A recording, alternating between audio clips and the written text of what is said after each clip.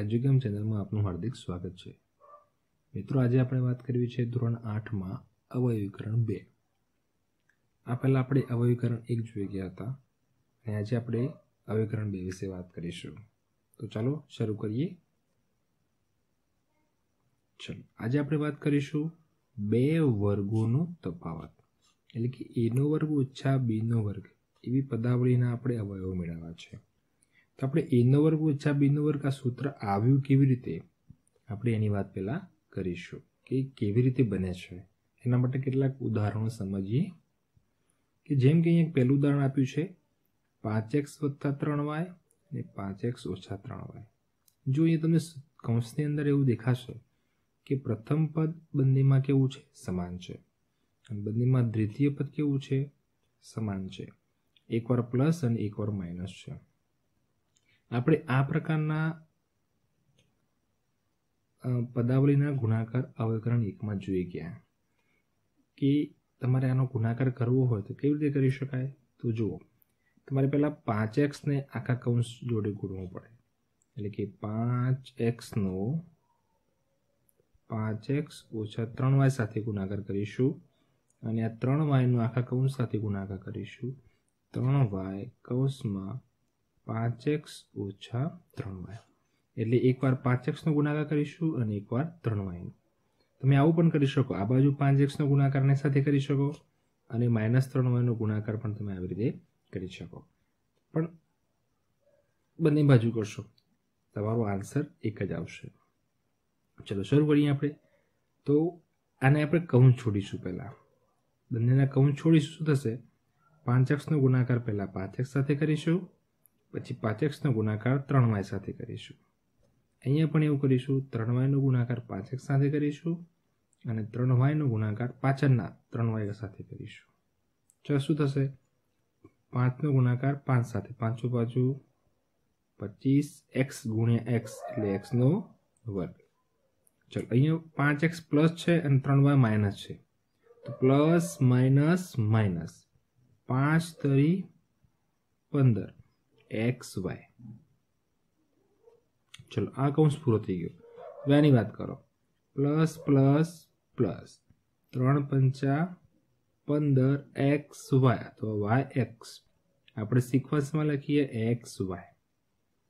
ચલો હવે 3 અને 3 નો ગુણાકાર કરીએ, પ્લસ માઇનસ માઇનસ 3 × 9 y 2 વાર, એટલે કે y નો વર્ગ.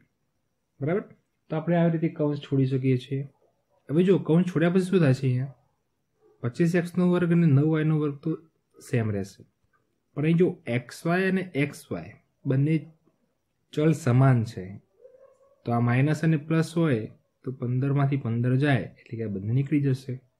તો શું વધ્યું, 25x નો વર્ગ ઓછા 9y નો વર્ગ. બરાબર. એનો મતલબ 25 નું વર્ગમૂળ 5, x નો વર્ગ ઓછા 9 નું વર્ગમૂળ 3y નો વર્ગ. તો જો અહીંયા શું મળ્યું તમને, 5x + 3y હતા તો 5x નો વર્ગ મળ્યો ઓછા 3y નો વર્ગ મળ્યો. એનો મતલબ એવું કહી શકાય કે આની જગ્યાએ તમે 5x નો વર્ગ ઓછા 3y નો વર્ગ લખી શકો, એટલે કે પહેલા પદનો વર્ગ ઓછા બીજા પદનો વર્ગ. બરાબર. ચલો બીજું ઉદાહરણ જોઈએ. અહીં તમને આપ્યું છે 2a + b અને 2a - b. તો આપણે પહેલા 2a નો ગુણાકાર પાછળના કૌંસ સાથે કરીએ, 2a - b, અને આ b નો ગુણાકાર એટલે કે પ્લસ b નો ગુણાકાર પણ પાછળના કૌંસ સાથે કરીએ. ચલો શું મળશે, હવે કૌંસ છોડીએ આપણે, તો 2 દુ 4 a નો વર્ગ પ્લસ માઇનસ માઇનસ 2ab, આપણે આ પદનો આની સાથે ગુણાકાર કરવાનો છે. ચલો હવે આ કૌંસ પૂરો થઈ ગયો. હવે પાછળનો કૌંસ લઈએ આપણે. ચલો plus plus plus 2 × 2ab plus minus minus bb, બે વખત છે એટલે કે b નો વર્ગ થશે. જો અહીંયા પણ કેવું થશે, -2ab + 2ab નીકળી જશે. તો શું મળ્યું, 4a નો વર્ગ ઓછા b નો વર્ગ. ચલો 4 એટલે કે 2a આખા પદનો વર્ગ ઓછા b નો વર્ગ.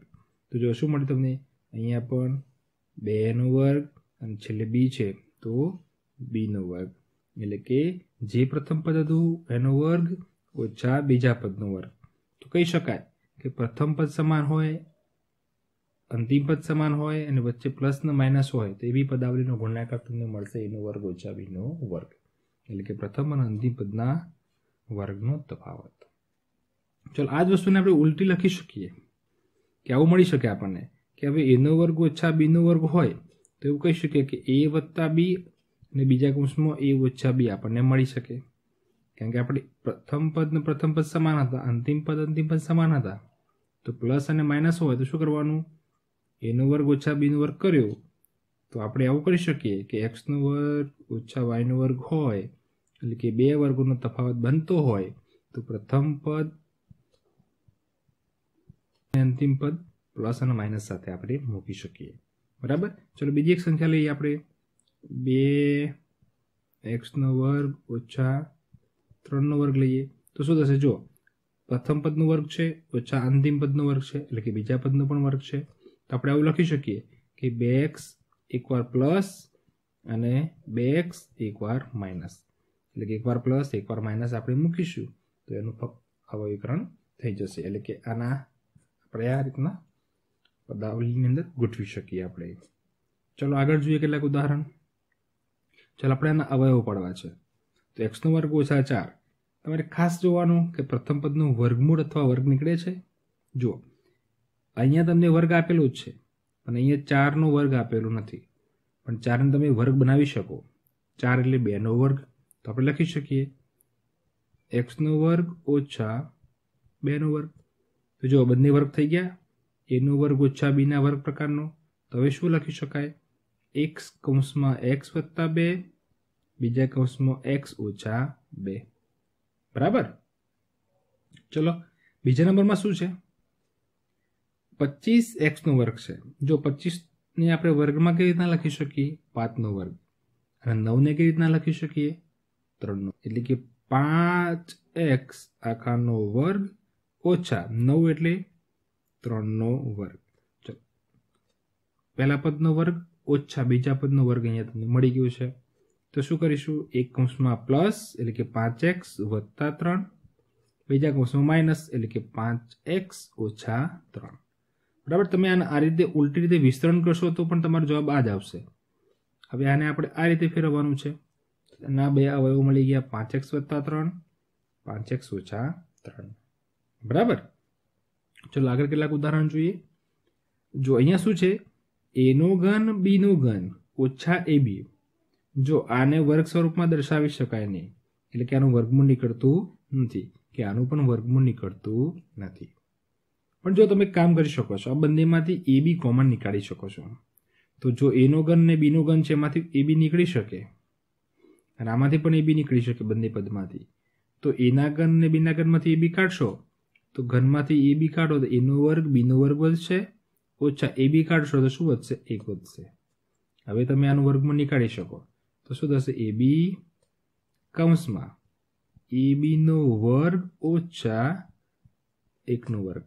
તમે 1ને તો ગમે તે ઘન એની 4 ઘાત 5 ઘાત તમે લખી શકો છો, એનાથી કોઈ ફેર પડતો નથી. ચલો હવે શું કરીશું આપણે? એનો વર્ગ ને બીનો વર્ગ થઈ ગયો ને, એટલે કે પહેલા પદનો વર્ગ ઓછા બીજા પદનો વર્ગ. તો આવું કરી શકાય, એકવાર પ્લસ એટલે કે એ બી વત્તા 1, એકવાર માઇનસ એટલે કે એ બી ઓછા 1. ચલો ખબર પડી. ચલો આગળ કેટલાક એક્ઝામ્પલ જોઈએ. જો અહીં શું છે? એક્સની 4 ઘાત ઓછા વાયની 4 ઘાત. તો આનું વર્ગમૂળ નીકળી શકે છે. શું નીકળે છે આનું વર્ગમૂળ? એક્સનો વર્ગ અને એનો પણ વર્ગ ઓછા વાયનો વર્ગ એનો પણ વર્ગ. બરાબર ને? કારણ કે 4નું વર્ગમૂળ શું થાય? 2. એટલે આપણે 4ને 2ના વર્ગના રૂપમાં લખી શકીએ. ચલો હવે શું કરીશું? એકવાર પ્લસ એકવાર માઇનસ, કારણ કે આખા પદનો વર્ગ છે ને, એટલે કે એક્સનો વર્ગ વત્તા વાયનો વર્ગ બીજા કૌંસમાં એક્સનો વર્ગ ઓછા વાયનો વર્ગ. બરાબર. જો અહીંયા શું છે? એક્સનો વર્ગ વત્તા વાયનો વર્ગ અહીંયા પ્લસ આવે છે, પણ અહીંયા જુઓ એક્સનો વર્ગ ઓછા વાયનો વર્ગ એટલે કે પાછું એના સૂત્ર બને છે આપણું, એના વર્ગ ઓછા બીના વર્ગ વાળું. તો આનું કશું નહીં થાય, એક્સનો વર્ગ વત્તા વાયનો વર્ગ સેમ લખીશું, પણ આ પાછળના પદનું પાછું વિસ્તરણ કરીશું, આપણે એના અવયવ પાડીશું. શું થશે? એક્સ વત્તા વાય બીજા કૌંસમાં એક્સ ઓછા વાય થાય ને મિત્રો. એ વર્ગ ઓછા બી વર્ગ પ્રમાણે આના પણ બે ભાગ પાડવા પડશે ને તમારે, બરાબર.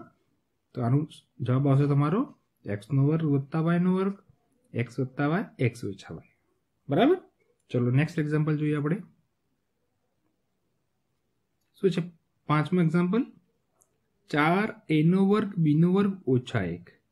હવે તમને મનમાં ખ્યાલ આવી ગયો હશે, આપણે શું કરવાનું છે? પ્રથમ પદનું વર્ગમૂળ કરવાનું છે, એટલે કે 4 નું વર્ગમૂળ 2, a ના વર્ગનું a, b ના વર્ગનું b. હવે એના ઉપર આખો શું લખી શકીએ? કૌંસ, કૌંસની બહાર વર્ગ, ઓછા 1ની જગ્યાએ શું કરીશું? 1 નો વર્ગ, બરાબર. હવે એ પણ ખ્યાલ આવી ગયો છે. શું કરીશું?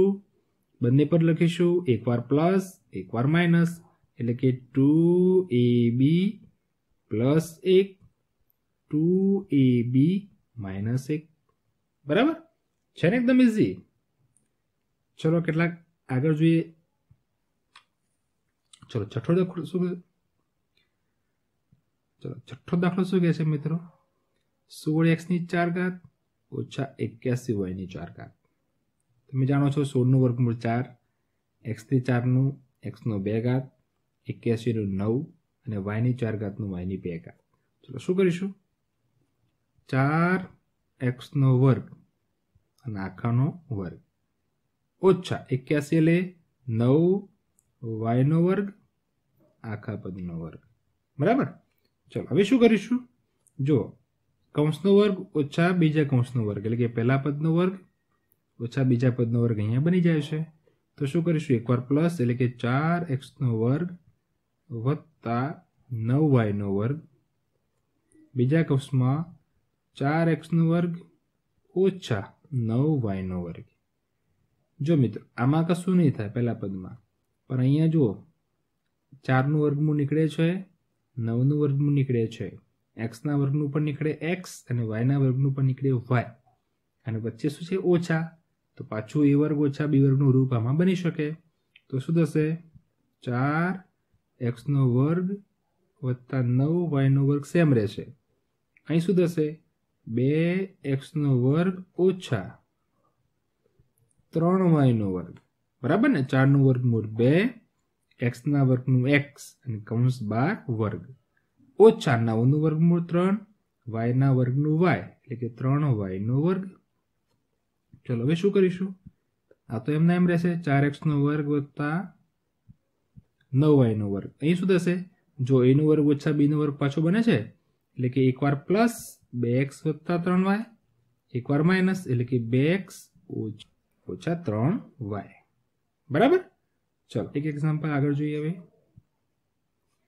7મું એક્ઝામ્પલ શું કહે છે? a ની 4 ઘાત b ની 4 ઘાત ઓછા 1. હવે આપણને ખ્યાલ આવી ગયો હશે. શું કરીશું?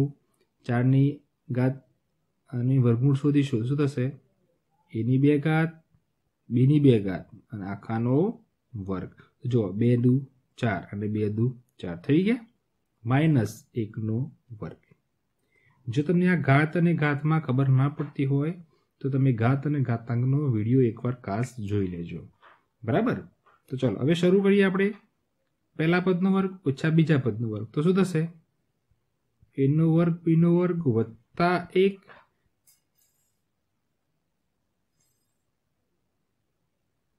a નો વર્ગ b નો વર્ગ ઓછા 1, બરાબર. ચલો એ પ્રથમ પદમાં કંઈ નહીં થાય, અહીંયા થશે. જુઓ, કારણ કે a નો વર્ગ અને b ના વર્ગનું વર્ગમૂળ નીકળી શકે, 1 નું પણ વર્ગમૂળ નીકળી શકે. તો શું થશે? હવે ડાયરેક્ટ કહી શકો તમે a નો વર્ગ b નો વર્ગ વત્તા 1. આમાં શું થશે? ડાયરેક્ટ ab વત્તા 1 ab ઓછા 1. હવે તમને આમાં ડાયરેક્ટ કરતા આવડી શકશે, બરાબર. ચલો નેક્સ્ટ એક્ઝામ્પલ જોઈ